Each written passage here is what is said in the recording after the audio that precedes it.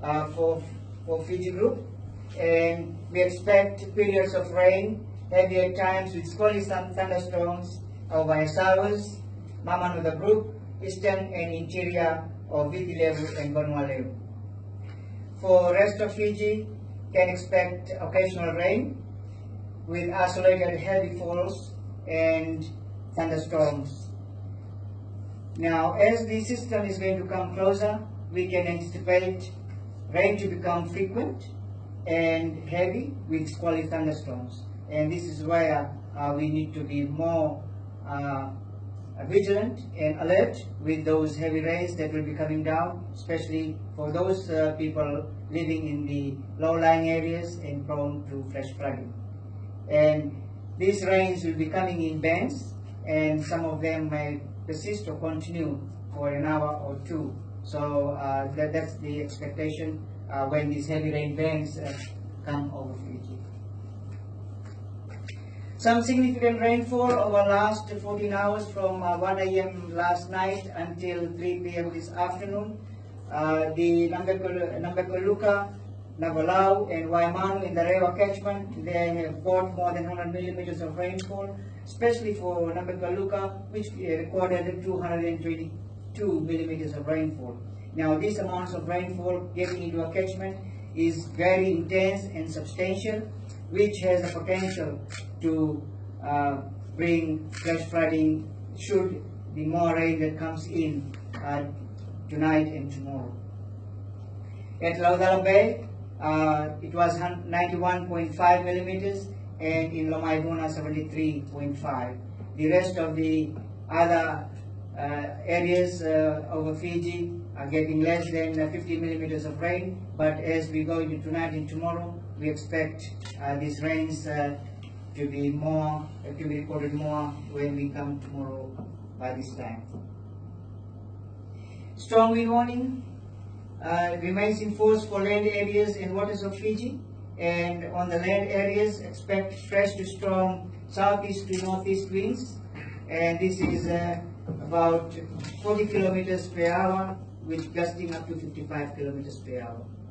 For Fiji waters, expect about 20 to 25 knots winds, all again in the same wind direction, northeast to southeast, gusting at times, and seas rough and with the poor visibility in areas of heavy rain. Now, damaging heavy swell. Damaging heavy swell, as we expect, the swells have been generated because of a low pressure system to the southwest of Fiji, and a low pressure to the east, which one has the anticyclonic, which is the high pressure system, it has a wind in the anticyclone direction, and the low pressure has a wind in the cyclonic direction. So one in the anticyclonic direction and the other one in the clockwise direction, they are bringing up the wind fetch, which is creating a damaging heavy swells from the south, and it has been reaching over Fiji since Friday in some areas. Tonight, this evening, the highest or the peak wave is expected to arrive during high tide, and tomorrow morning we expect that. So given that some of those waves sitting on the high tide and arriving at the coastline, there is a high chance that these waves can overwash the littoral zone, which is the line of vegetation, and even wash over the roads along the coral coast. Now, looking at these waves being generated, the red ones are more than 4 meters, and some of these blue ones, this is the passage around the Batu Grasa, and this is where the risk is high, where it can overwash the roads during the high tides. Similar situations can be imagined or assumed when we normally get the king tides, and out of the king tides, we have some of these waves sitting on it, and they normally overwash those areas.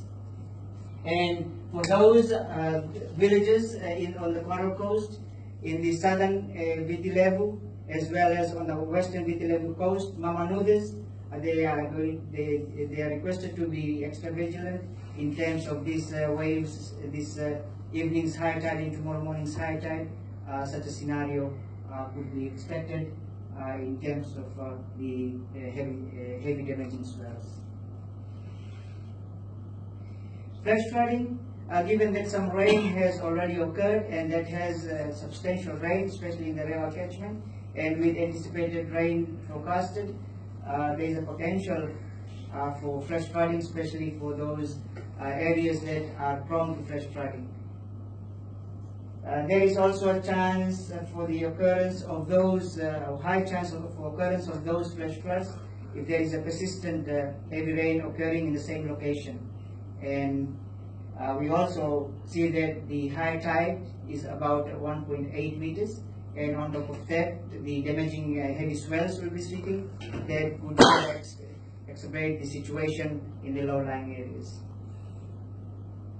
Advice to communities: for those that are living in the coastal areas, flood-prone and landslide-prone areas, are advised to be alert and take necessary precaution if necessary. Members of the public are also encouraged to stay safe and do not attempt to cross flooded drains, rivers, or roads or bridges, and motorists are requested that they should not attempt to drive in the flooded waters, recalling the incidents that happened during Easter weekend, and we really call on the motorists to be more vigilant this time around should there be any flooding across the roads.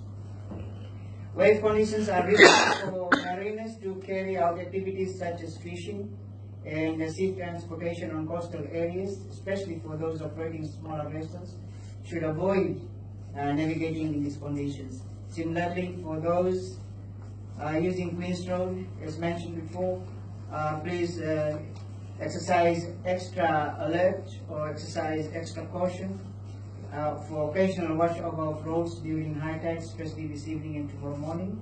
And all communities living in the coastal areas and other sea users, particularly in Kandavu, Benga, Batulele, Southern Lau, and Mamanuga groups, Southern and Western Vitilevu, are advised to exercise extreme caution and be vigilant of occasional sea flooding during this high tide.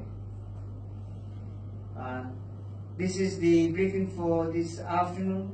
If you have got any questions, I'm happy to take on questions, make any clarifications if you wish.